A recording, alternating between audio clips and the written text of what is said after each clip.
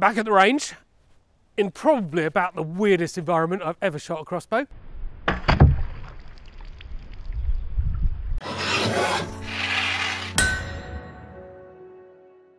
Hi, it's Todd at Todd's Workshop and Todd Cutler here, and today I am back with the Lockdown Longbow, some arrows and some waders. I'm going to show you why I'm in the waders. Look at this. What you can see behind me is my range. That's where I usually do my shooting. Basically my field floods. Not always, but this year it's decided to flood. Now, one, that is a real pain in the butt. Two, fantastic opportunity to play with arrows and water again. So when we were doing the film in the swimming pool that I did in the summer, obviously, I had very limited distance that I could shoot over, and I really didn't want to hit my pool. So one of the questions that was absolutely thrown out there with the swim pool film was, how far does the arrow go through the water before it's effectively spent, before it basically isn't going to do any damage to anything? I can try that here. I don't want to lose my arrows, that's going to hamper me a bit, but let's see what happens. Here I am, back at the range, in probably about the weirdest environment I've ever shot a crossbow. Here you go, middle of a lake. 10-12 metres away is a sheet of OSB, 12mm, half-inch strand board, I think you call it over in the US. It's like a really low-grade building sheet material. But basically, if these bolts go into it, then I'm going to take that as enough that it's going to hurt somebody. We have meter markers coming back towards this way. I'm going to get down and shoot as low as I can. So let's just do one and just see what happens. Hopefully I'm not going to lose my bolts. And now I've got to work out how to try and load this thing. Right, here goes.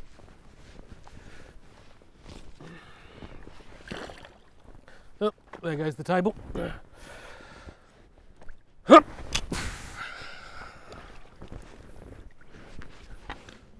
Here we go, shot number one.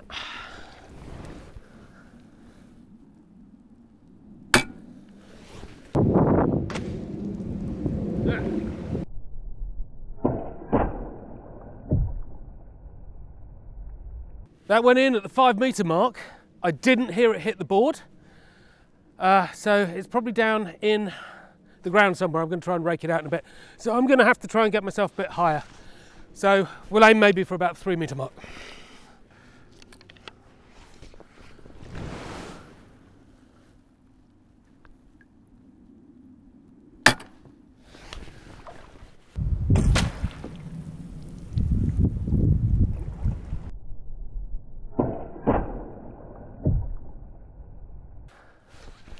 That hit the board and it went in at the 2 metre mark. Didn't sound like it was very loud. So I'm just going to sort of come back maybe for about the 3 metre again. I'll try. It's all a little bit awkward, it must be said.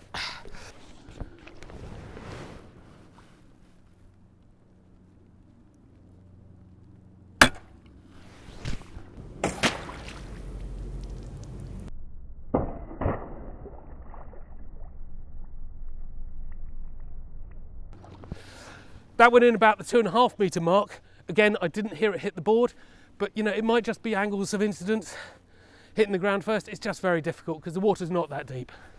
Let's have a look.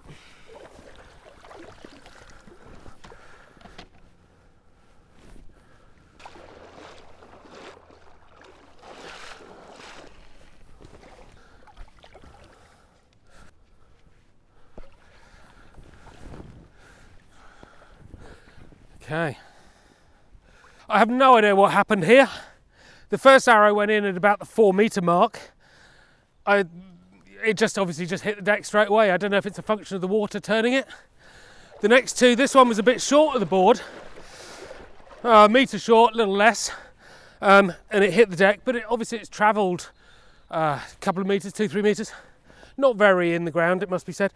This one struck the board.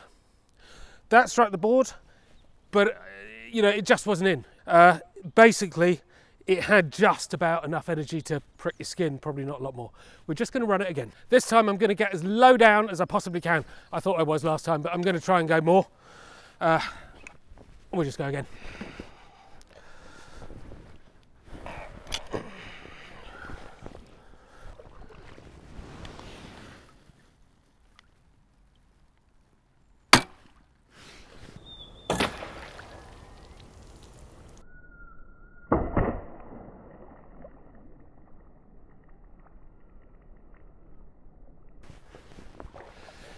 That went in at the 3.5 metre mark. I did not hear it hit the target.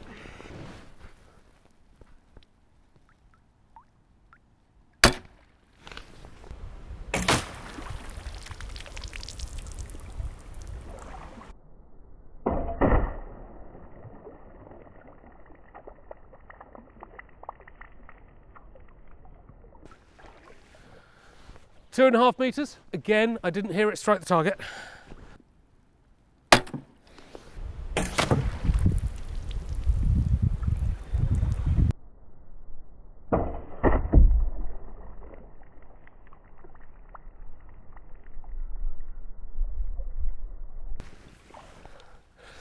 Went in about the 2 metre mark and it did strike the target. Okay, best for last. Let's see how in this is. Yeah, 1 centimetre, ½ an inch into the OSB. Now clearly there is one more test that has to happen. Nothing to do with the Lockdown Longbow. I've got some modern bolts, I've got a crossbow, I've got a lake. Does this thing shoot underwater? I've got no idea. My guess is not really, but let's find out. So we're going to shoot one in the air at that 12mm OSB, and we're going to shoot one underwater, and we're just going to see the difference. I'm going to do it really close because I am expecting, with drag and everything else, for this to make really quite an impact on it. So I'm just going to shoot from a metre distance about, all right? So let's give it a go. First up, about 1 metre into the board.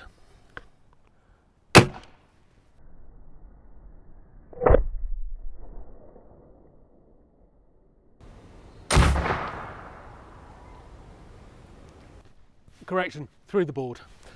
Going to try it underwater. Oh.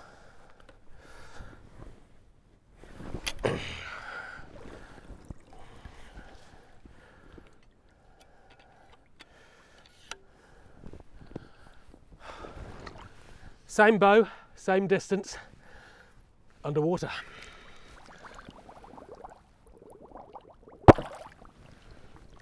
Great noise.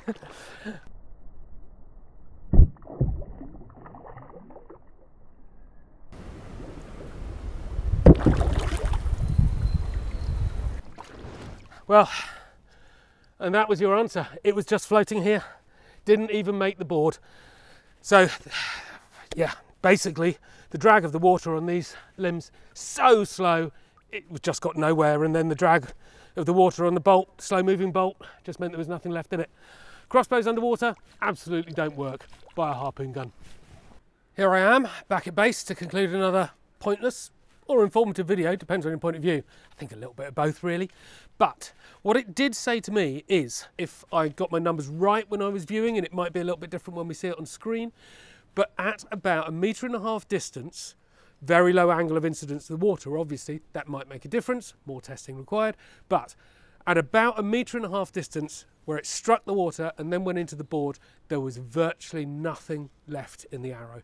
And it would pinprick you a little bit, might be a little bit unpleasant. As people said, if you are actually swimming in a moat, then, you know, disease might get you. But essentially, the arrow is not going to be the thing that does for you.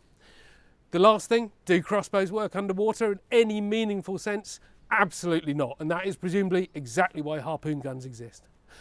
But also, the fletchings. These are big fletchings on these arrows, and that is going to cause a lot of drag. Overall, the whole thing, just not really geared up for going underwater. But if you're close to the surface, you'll be in trouble. If you're deep down, it's not going to be a problem for you by the look of it. Anyway, thank you very much for watching another Lockdown Longbow film. And there will be more coming, because there's so many things like mail and plate that I just have simply not looked at. I'm going to come back, I'm going to look at the sharpness of arrowheads as well, because that all feeds in. There's a good reason for doing that. Anyway, thank you very much for your comments. It's just fantastic, the support you give and the interest and the films you generate out of them. Thank you.